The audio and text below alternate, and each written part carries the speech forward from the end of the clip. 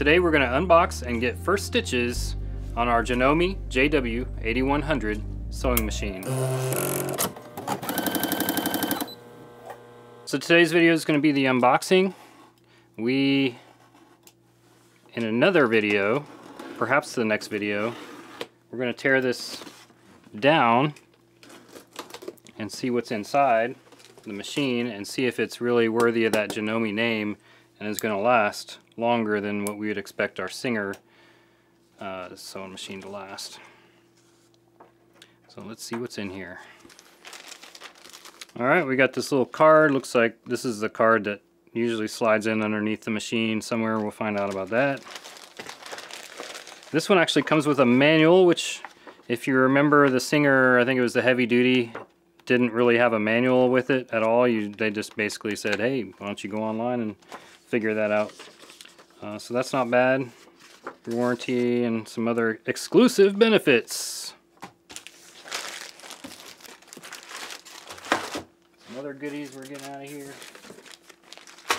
So before we get to the machine, we got some other goodies that were inside. We got this bag right here that has a walking foot, which is pretty handy.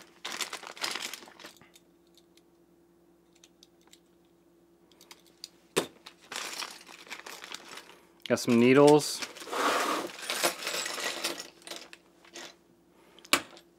Little thread holder. Got this little doodad. I have no idea what it is unless that attaches to it. Yep. You got one of these feet. You got one of these cool little screwdriver, three-way screwdriver things. A couple of other presser feet. Pretty much the stuff you would expect. And this very same seam ripper that you get from Singer and Juki, for that matter. But we know we don't like that one. We like this one right here. Sewing machine repair guy, seam ripper. That's my favorite. Tired of destroying your fabric with your seam ripper? Do you spend too much time removing your zipper? Does your itty-bitty unpicker hurt your gripper? Introducing the Sewing Machine Repair Guy Seam Ripper.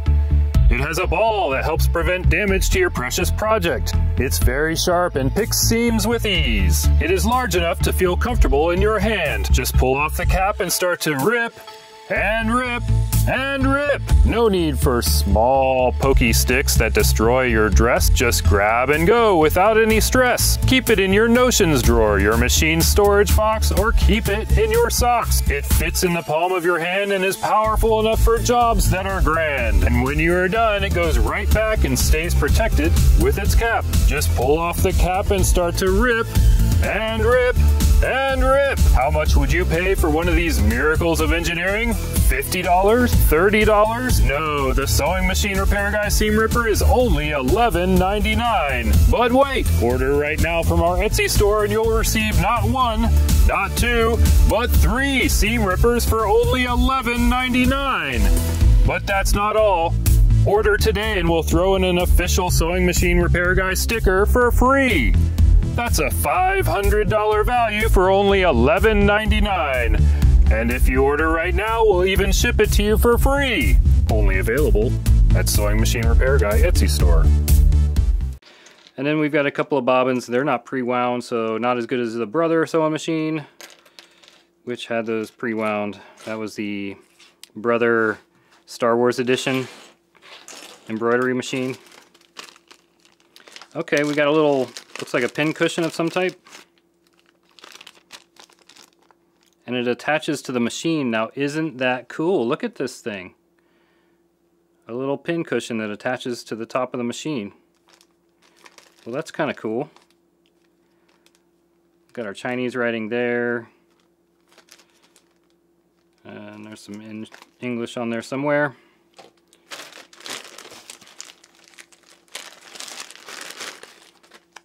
We got a power cord, standard power cord, and then we've got a table very similar to the 9960 the Singer 9960, where it has this table that has 4 legs on it. Yet this one says Janome. But y'all aren't here just to see all this stuff. You want to see the machine. And here it is. No, this is the cover. It's nice that it comes with a cover. Singer 9960 has a cover similar to this, and but its cover, it's bigger. This one's more slimline than that one. It's not bad. It's got these are felt pads inside to keep your machine from getting banged up. And here we go, our Janome JW8100. Right inside we've got our foot pedal. So this one uses a separate foot pedal power cord. Okay, so let's take a look at the machine. I'm looking on the outside of this machine. So it's got your typical side dispenser. You can put one on top, I'm sure.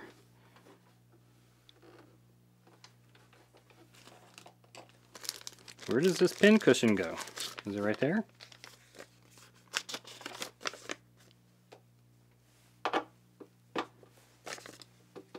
That makes me happy. Okay.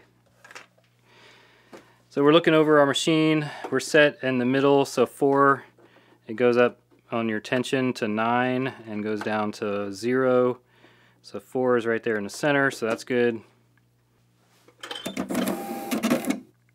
So this one's got a frosted cover. If you look at that, it's got a little frost to it, and it's got a little clear opening over there where you have some measurements.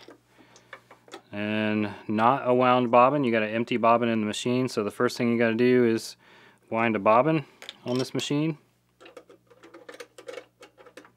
It does come with a needle installed. Look on the back. Pretty straightforward. This is the switch right here. You got to watch out when that switch is there. If you switch that, you're going to drop your feed dogs. So if you ever are using your machine, the feed dogs drop down below and they won't move your fabric, you have probably hit that button on accident. That little switch there, you need to switch it back.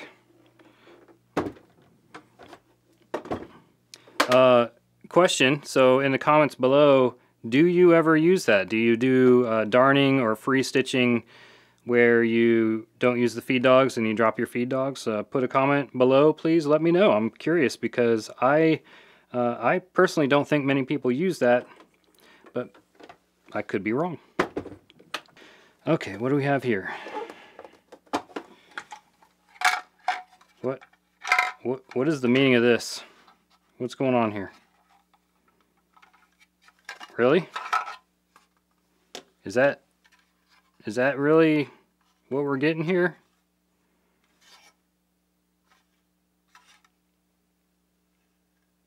That's your accessory box? Am I the only one that thinks that's hard to get to while you're sewing? I mean, alright, work with me here, people.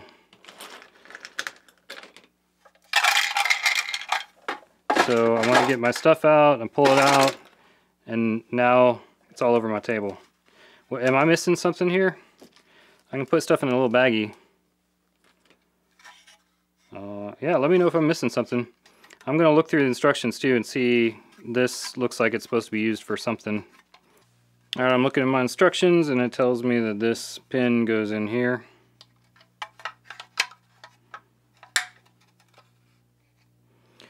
Wow, that seems...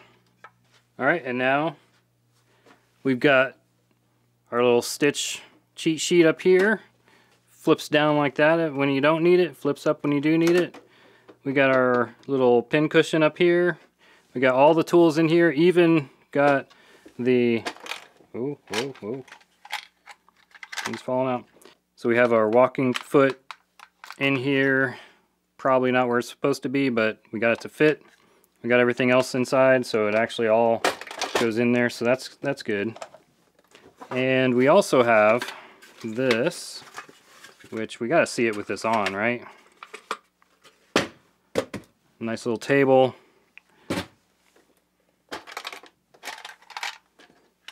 I chose the wrong spot to put that bobbin. Okay, now this should just slide right in there, and now we have our table, and it's not bad. Could use a little height adjustment, but that's easy enough to do because the feet screw in and out on here to adjust your height, so that's not bad. I'm pretty impressed. Looks good so far. We haven't turned it on yet though.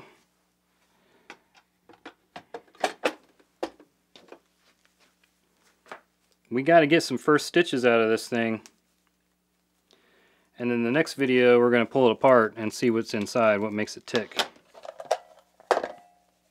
Now I say the next video, but the thing is I owe you a video on the Sailrite servo motor. This video I'm doing because of the timing with my shop right now. We're doing some renovations, and I'll show you that here at the end of the video. A little sneak peek of my renovations that are going on. But for right now, we are doing this. I've had this Janome JW8100 in the shop for a very long time, and I haven't unboxed it for you, and I haven't taken it apart for you, and I wanted to get this video out there so that I could show you this sewing machine, because we have very few teardowns on the channel, and I want to do some more of those because I really enjoy it. It's one of my favorite things to do. So here we go. Let's wind us a bobbin. We've got it plugged in. We've got our bobbin on here. Let's turn it on and see what the screen looks like. Not bad. Okay, we had a pretty good sound. It knows that there's a bobbin on there. It's telling me bobbin and then showing me the foot pedal. So the next step is going to be pushing this foot pedal.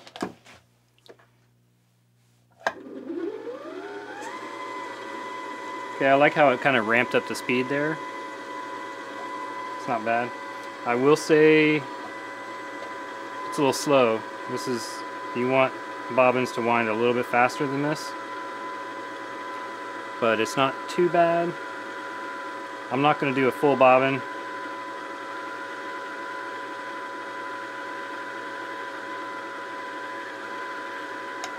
That's good enough. This is the same that you're used to on every other machine that has a top loading bobbin. And then we don't have a cutter or anything in here, so we don't have those sort of bells and whistles. We'll do 4 layers of cotton. Okay, I can already see this sign right here. You can feel it when you're doing this. So the sign you'll probably want to be up or removed from the machine while you're sewing. And let's see, here we go.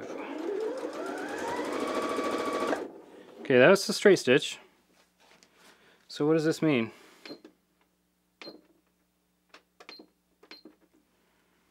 0, 0 is the straight stitch. Okay. What's 0, 1? Are you kidding me?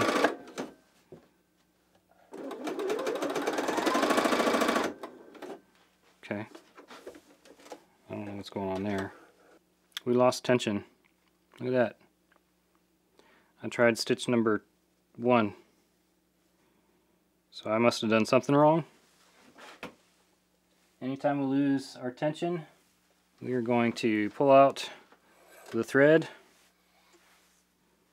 and rethread our machine.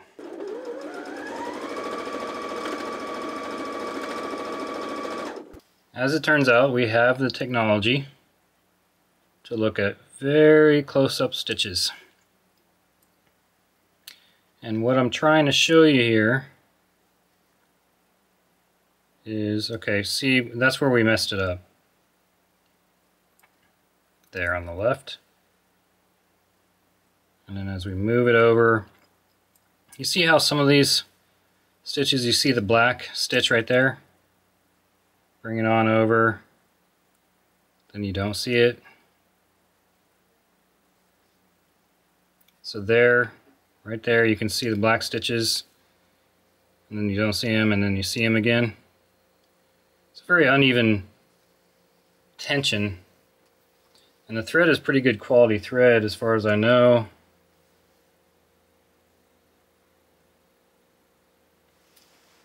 So I'm not sure what's going on there, but we are going to sew some more.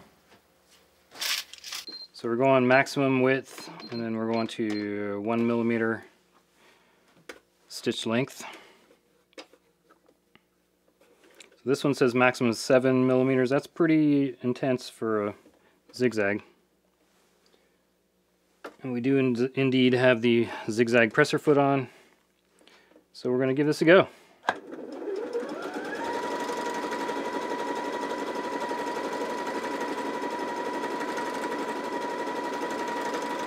Do you hear that sound?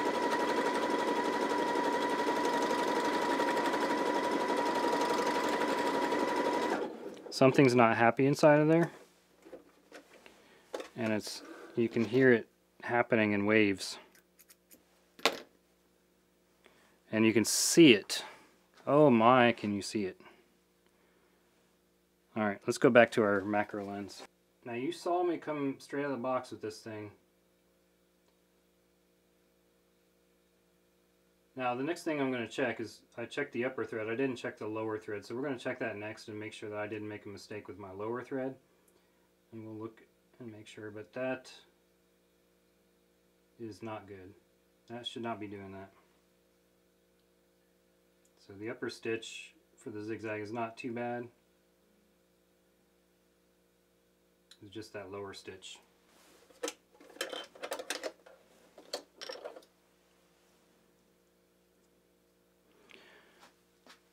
I got a little stringer off of here. I'm going to cut that off, and maybe that could have caused something. It's possible. I don't like how that's... Although it shouldn't come up like that. I think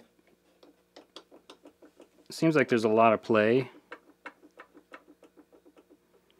in there. Okay, so again, I'm going to follow what they gave me. So it should be coming down off the left-hand side. And then we go through here. And then we go up here. And it pulls. Okay, we'll give that same stitch a try again. And 99% of the time, the problem is with the person operating the machine. So let's see if we had an operator error.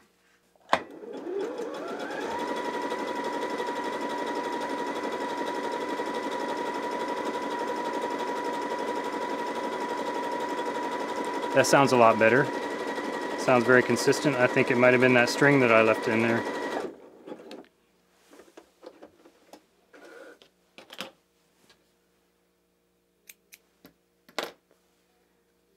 Oh yeah, definitely operator error. Much better the second time. I just had that little strand of thread left on my bobbin, and it created that huge ugly mess on that zigzag.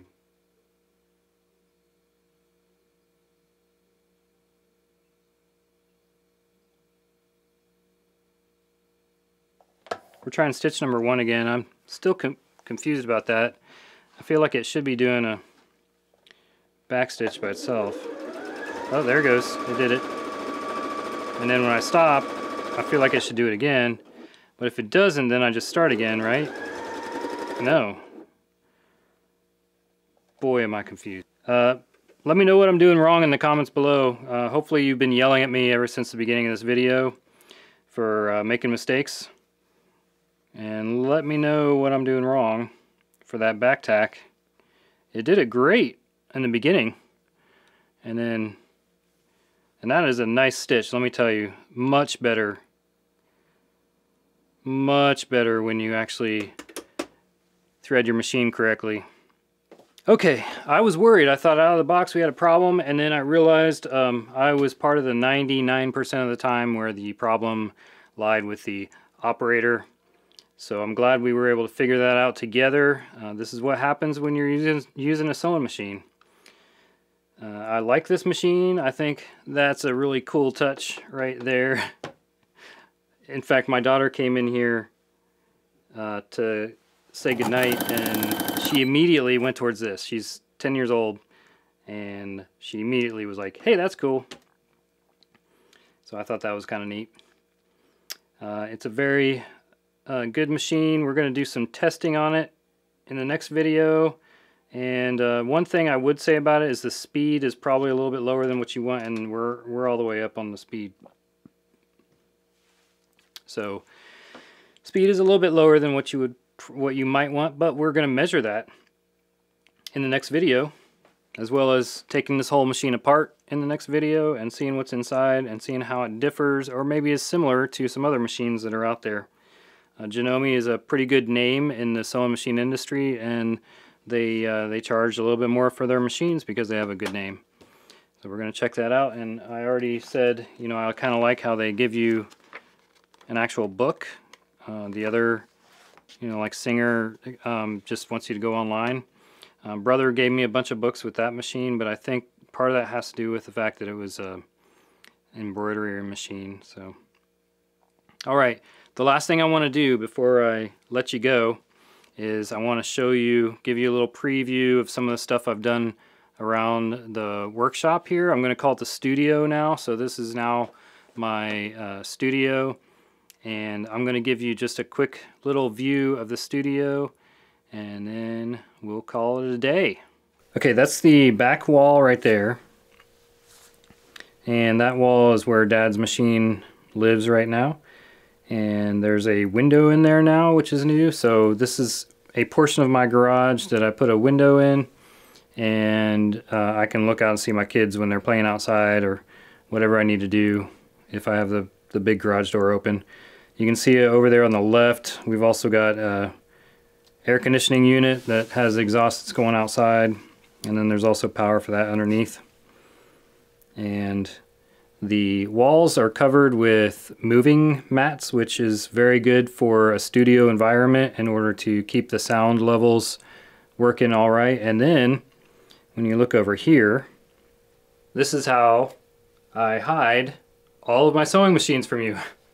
So I made curtains out of these moving blankets so that we can hide all of our stuff that we don't want you to see in the videos. I've got tools up here. I've got some of the stuff that I sell on my Etsy store. I keep over here. You can see the stickers and various things that we sell. And then some customer machines, and then also my machines. So this machine right here is one that's coming up in a video, and this one right here is a pretty good one. So it's going to be a good video for that one. And then a few other machines that I have for parts machines, or maybe there'll be machines that I do a video on fixing up, restoring. Well, not really restoring. I don't do full restorations. I do mechanical restorations. I just get it working again. So we may see that in a future video. So I just close it up and it's like it was never here. I've got more to do. All of my countertop space is going to be changing. So the countertop's going to be lower, and I'm going to have a more continuous work area over there for the videos, and hopefully that will work out pretty well. I'm kind of excited, and it's just going to be a lot more work for me, and that'll be happening in the coming weeks. So you'll just see a video one day where I'm using a different workstation and different countertop for the video. So I hope you enjoyed this video. Hope you enjoyed what you see, and if you like it, consider being a Patreon and helping me out. I get so much help from my Patreons. It's ridiculous. If you ever wanted to have access to be able to chat with me one-on-one, Patreon is the way that can happen as well. But I appreciate it. Thanks for watching.